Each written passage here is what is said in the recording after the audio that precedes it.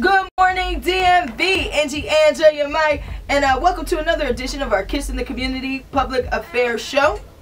Now, with school ending, a lot of times I hear young people tell me, oh, I don't got nothing to do, or oh, I need an outlet to have some fun, or things of that nature. And so this show right here is important to me because, one, it talks about young people, and we're also going to be talking about arts and finding your passion. And a lot of times the best way to find your passion comes through the arts. Because don't we all love music, and don't we all love to express ourselves, but sometimes we may not realize all the different ways you can do that. So with me today, I have a good friend, Image Brown. He's an artist, and he's also the founder of his own organization called Swaliga. And I wanted to bring him on today because I think what he's doing with the youth and how he's relating and touching the youth with his own artistic ability and helping them tap into theirs is so important. And he's got a big event that he's teaming up with some of his other artistic friends to do called Steam the Block. So Lamont, aka Image, welcome to the show, man. Thank you for having me. Thank you for coming to see me over there the other day on, what was that, Action Run Pool over there in Southeast. Yeah. And you walked up on me and you said, hey, I know we're gonna see you at this Steam the Block event that you and Bird and everybody's been talking about, Steam the Block, and I love the mission of it and what it's about. And so, you know, I said I gotta bring you on when I heard about Swaliga. I said we gotta talk about Swaliga. Definitely. First off, for people that, you know, are just hearing your voice, let people know a little bit about yourself, Lamont. Cool. So I was born right here in Washington, D.C. Mm-hmm. Started doing music when I was younger, kept doing music, and that became my passion. But what happened when I went to school, I went to college, Drexel University, and got a degree in engineering. Because I enjoyed math and science, like that was cool. You know, parents were like, oh, you should get a job. So I was kind of going with the status quo, but what it taught me when I graduated, I learned how to solve problems like an engineer, and then I realized that I felt in the vast majority of people that go to school and don't necessarily use their degree because they're more passionate about something else. Absolutely. So that led me to found the Swaliga Foundation in 2012, the year that I graduated, to help other young people find their passion that much sooner so that they could start, you know, down a more positive path. So I continued doing music after that, and that's how we started to bridge that gap between the arts and STEM, right? Because that engineering background, that piece came easy to me. But what I saw when I came back to DC from Philly, a lot of our schools, a lot of our young people, even though they might be good at math and science, it's not taught in a way that really gravitates towards them. So I did my best to figure out a way to make it more accessible, make it more of an option, right, you know, for the young people that we serve. So yeah, that's kind of how that got started. And how has it gone so far? Like, what do you notice when you're working with young people as far as just teaching them other things within the arts and using engineering even into arts? They love it. I mean, I think it's a building thing. I never expected to be a teacher. That was never my plan, but it's so rewarding when you see their eyes light up when they're like, yo, I'm actually good at this. Like, we're teaching physics, we're teaching engineering design, we're doing stuff that they're supposed to be learning in school, but when they come to our program or when they work with us, it's a lot more fun. So that, just to see their eyes light up, it's been rewarding, and the program has grown tremendously because what we've seen, they'll tell their friends, oh, hey, you should come to Steam the Block or come meet Mr. Lamont, we're doing XYZ. So the program has grown a lot, and we've seen other young people kind of spread the word and be advocates for what we're trying to do. Awesome. Where does your program usually kind of work out of, or what area are you in currently? So we started at the Boys and Girls Clubs right in Ward 7, right on Benning Road in Northeast. I literally, that was my first job out of college. Like, I was working in my dad's shop at Pro Wash, and then went in there to volunteer. Like, hey, I want to do arts with kids. We're working with the Swaliga Foundation, and we pretty much built the program up from the ground up there because you had teens coming in the building, but they didn't really have anything to do. And they had studio equipment there, but nobody to run it. Everybody wanted to do music. They're like, oh, I'm a rapper. So I said, okay. We used the studio to pull them in. Like, yeah, let's record music, let's write songs, but we taught them the physics behind it, taught them the frequencies, taught them the sound engineering, and then from there talked about the other STEM arts related pieces, and that kind of branched out to us doing this STEAM program, in DC, Maryland, and Virginia with the Boys and Girls Clubs. And then now in several schools in DC, Maryland, Virginia, and even South Africa. We're working with a couple different organizations out there.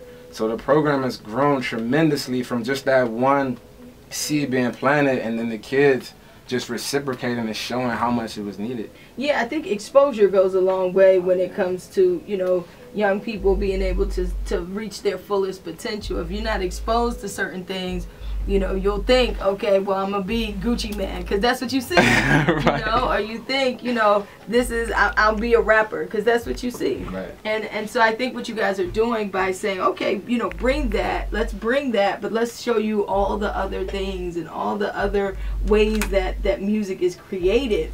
I think just that exposure alone goes so far in their lives. Exactly. And that's, then go ahead. I was just gonna add that exposure piece. Like it's one thing to say, hey, you could be anything you want to be. You could be a doctor, you could be an engineer. But some of the kids that we serve, they're around the polar opposite of that environment. So it's another thing to actually bring an engineer in or to bring a doctor in to the session and say, I'd like to introduce you to my friend so-and-so, and they get to ask questions, and it makes it a lot more tangible for them. Like I tell my students all the time, like, yeah, my name is Image. We could chop it up, we're gonna make music, but best believe I got my degree, I'm an engineer as well. Like there's a lot of different pathways that you can take. So that exposure, like you said, is so key. Yeah, and I think also because you're so young too, you look like them. That helps. You know, there's someone listening right now and they're like, man, I want my child to see what this is, or I want my kid to meet Image. How can that happen? Or absolutely, this program goes throughout the school year. So we run from October to June. Currently, right now, at the Boys and Girls Clubs.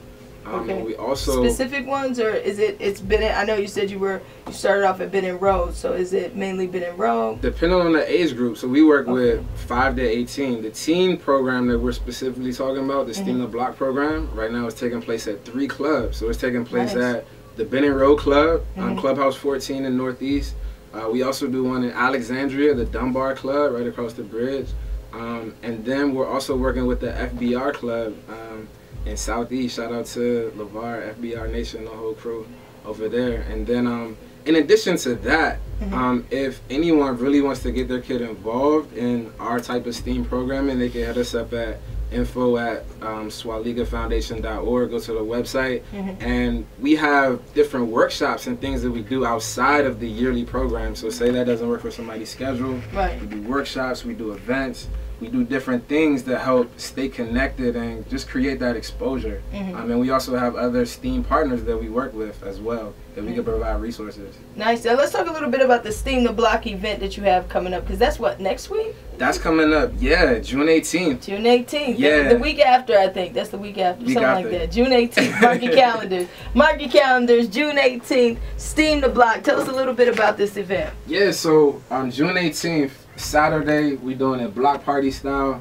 I basically wanted to celebrate the young people that have been grinding it out in this program from the start of this school year. And it's really that. It's a celebration. We got live music, live entertainment. There will be STEAM stations set up where kids can interact with 3D printing, robotics, virtual reality, video game truck is going to pull up. A lot of different fun activities for the whole family. I'm performing. Few of my dope intergalactic artist friends are performing. Okay. Yeah. So and where is this at? Where is Steam the Block going to be at? And what time should we show up? This is taking place at that Benning Road location. Okay. Clubhouse 14. So that's 4103 Benning Road, Northeast DC. We're going to be set up right outside. Shout out to DPR. We're going to have the big outdoor stage. Best Buy is going to be there.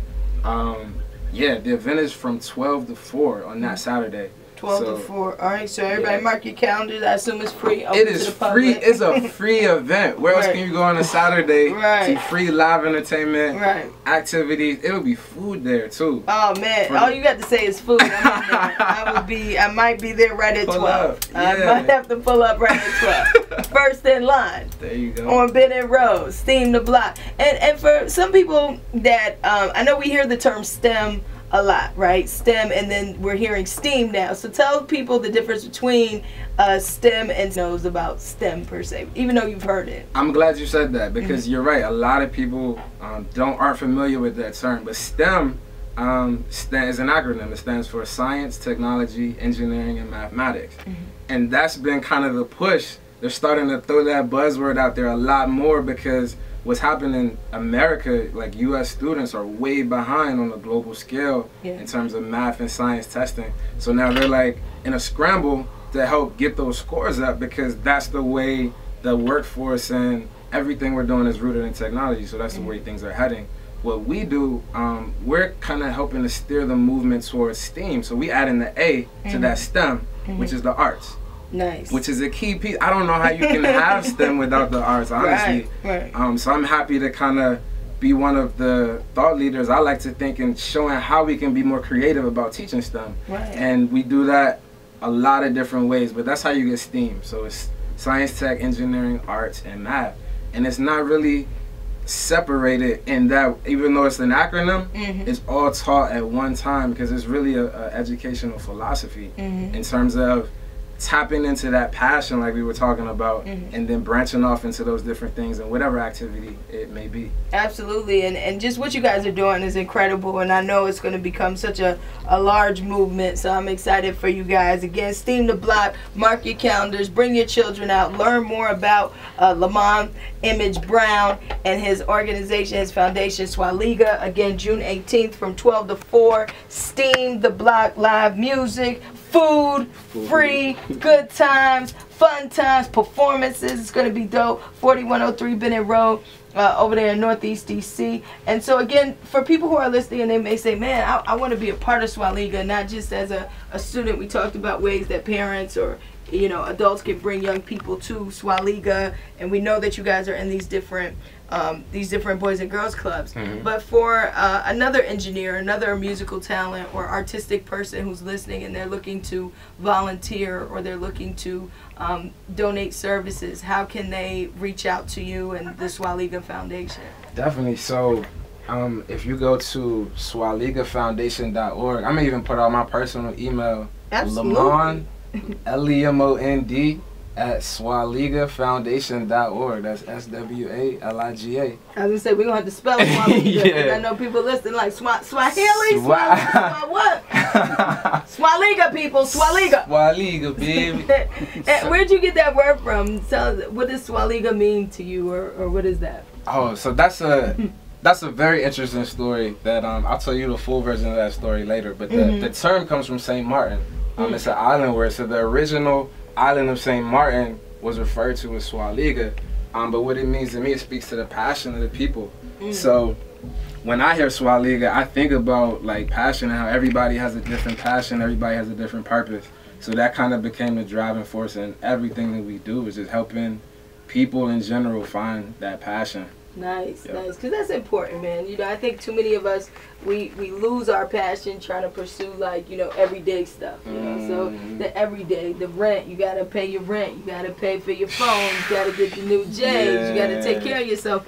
And in the process, we look for what is going to provide for us, as opposed to, like you said, where's your passion? It's tough. It's tapping into that passion. So I love what Swaliga's doing. Again, get them your email address too. One more time. I know people listening probably missed it. Yeah. So one more time, it's Lemond, LEMOND at Swaliga, SWALIGA foundation.org. You can send us an email. You can go directly to the site. There's information on there as well. If you're interested in volunteering with us, working, if you know some engineers, some doctors, yourself that might want to make an appearance and speak to our young people, or if you want to volunteer at an event, or just find out more about what we do, please hit us up. Let's stay connected. Let's build. Yeah, and that's swaligafoundation.org as the website for more information, more details. Now, I got to ask you, too, to spit a couple lines for me. You about to perform at this STEAM the Block event. So, come June 18th from 12 to 4. And I guess since you're already schooling the youth, I feel like it's only right that we let you spit a couple bars, man. Give them a little taste of STEAM the Block. I appreciate that. You ready to roll, Image? Yeah, you got some intros. We doing acapella? How you want to do it? Okay, we can do acapella. We can do that. Because I want them to hear the words. Sometimes people lose lose the message with the beat. So we gonna do this acapella, man. Can we do this though, so that people know that it's a freestyle? Because what happens a lot, people don't always give you a real freestyle. Okay, yeah, I want to spit some bars. I thought you was gonna give me some original pieces. And so you say you going off the top. I can do that too, but yeah, let's go off the top. Let's live in the moment. I love a good freestyle. So it's hard to come by these days with artists. They can't do the freestyle. That's a different gift, man. That's a lost art. It's a lost art. So can you do me a favor, Angie? Can you give me 3 words describing something that we talked about, or something dealing with the Steam the Block 3 words with Steam the Block. Okay, all right. I'll give you passion. Passion, I like that. I'll give you arts. Arts. And I'll give you Swaliga. Swaliga, okay. I can do that. I'm just having a beat in my head. That's all good.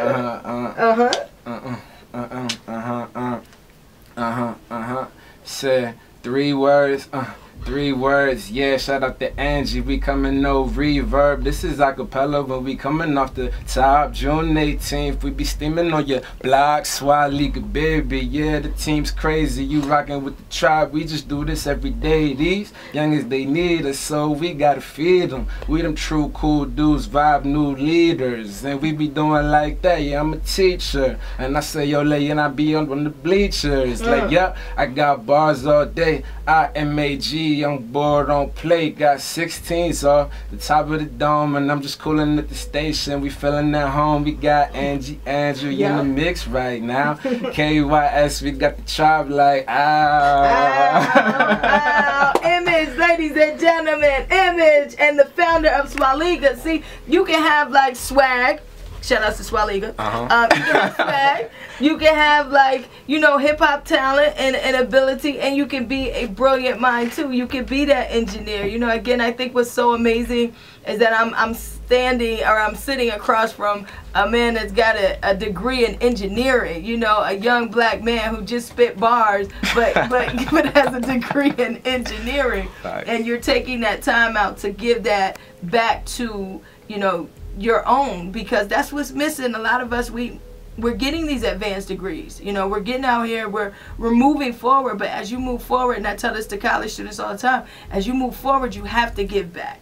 And that's the problem. You can't keep moving up. We can't all keep moving up, and then we at the top, you know, like W.E.B. Du Bois said, the talented 10th. But the talented 10th, the purpose of the talented 10th is to go back. And there's that 90% that may not get the same opportunity or didn't get that exposure.